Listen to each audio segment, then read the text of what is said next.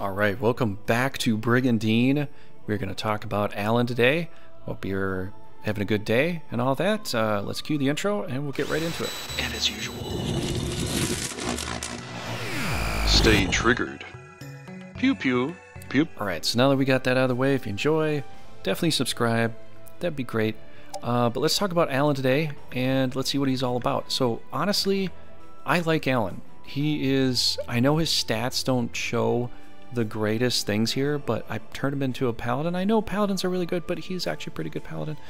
So I know he's only got the 3 D and C. You know, 3 DC is essentially the just general blah meh knight, you know, out there. But you know, it's I think he's a pretty good project knight. I don't say he's as bad as Teeth or Teth from Iscalio in a previous game, but I have to say he's somewhat along Ector's level. And I know some people don't like Ector, but I loved leveling Ector in the previous game. So I want to know what you think. Leveling this guy up, you can turn him into all kinds of stuff, which is perfect because right now as a fighter, he's already proficient. So this is the start of the game here. If I didn't let you know how I clicked on this, I just turned on this starting game mode here, and you can just see from Project Knight level perspective, this is what you're going to start with, okay? Let's talk about his character for a second, and then we'll just kind of discuss a few little details and wrap it up here. But, all right, so he's Alan, gender male, age 20, class fighter, a swordsman from a family that has always served as holy watchman, having inherited his father's touch, build, and talent. He's already powerful enough to lead his own unit. Still, he worries he will be unable to adequately serve the royal family in these turbulent times. Nevertheless, he casts all his doubts aside while on the battlefield by drumming up the courage with loud and spirited cries as he cuts through the enemy lines. He can be very, very good. This is pretty much, I know there's Veda out there, and a lot of people like him as a mage or some interesting combo build or whatever, but I gotta say Alan is kind of my like go-to project knight, and maybe I'm more a little bit drawn into the knight class. Okay, probably, but you got me there. But I think he can be pretty good. So essentially, you get the swords, you get the heavy armor, you get the helmet and the ring. You know, for that he's already got hit point recovery B. So the reason I'm saying like you can do stuff with him is because we go to class, you can see that we got the fighter stance here. We can move up with that. We can do that. We can go to barbarian, which I've done before, which is pretty fun. You can go down the barbarian route. You can go down a thief route if you want. You know, we've got some options. Honestly, going from a monk into a paladin class is a pretty powerful way to go. You can do things with Alan. You can do a lot of things with Alan. So honestly, I think it's perfect because you're already getting the hit point recovery. You can go down another route immediately, cross class, do what you want.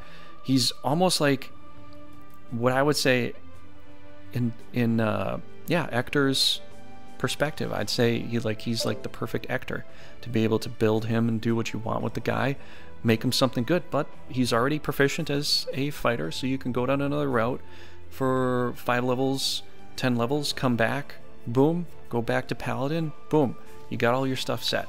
So what do you come with? Really, right off the bat, as a fighter, you get the brave slash, which is normal attack, 105 power, accuracy of 5, you know, just the normal basic, you know, basic stuff.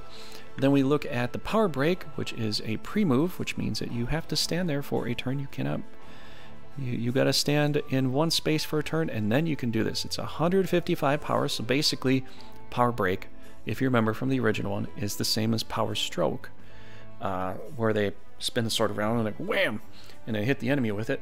The only unfortunate side effect, which was probably the same in the original, is minus 25 accuracy. So it's really, really bad accuracy. You're going to have to pin the enemy in to be able to do this efficiently and effectively. Otherwise, you might be just wasting your time. I would rather just go with the brave slash if you're going to have like accuracy of 60 or something like that. If you want to gamble, go for it. But you know, it's just something to something to just think about, right? All right, so you've got you know, and the other thing is, the reason I went the monk route is to get the extra agility, which turns him into a fantastic fighter, because you're starting at 63 agility, which is just okay.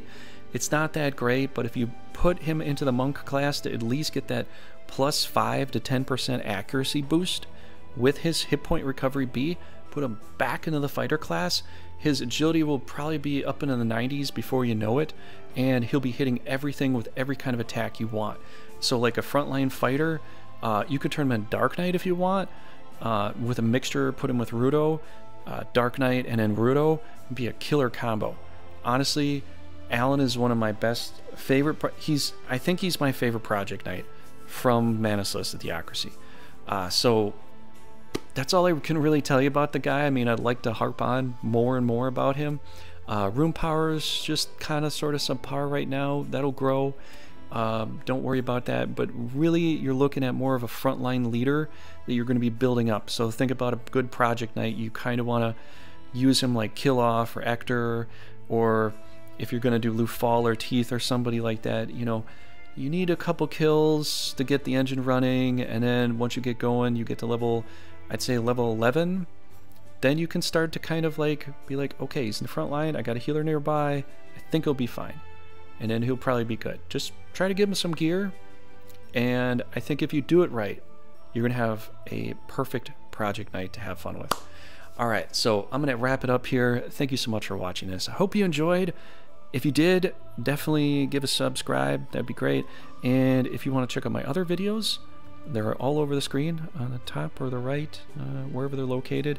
You can check out my other videos I'm going to have down below. I'm going to have some more videos coming out soon, so stay tuned for that. Take care, guys.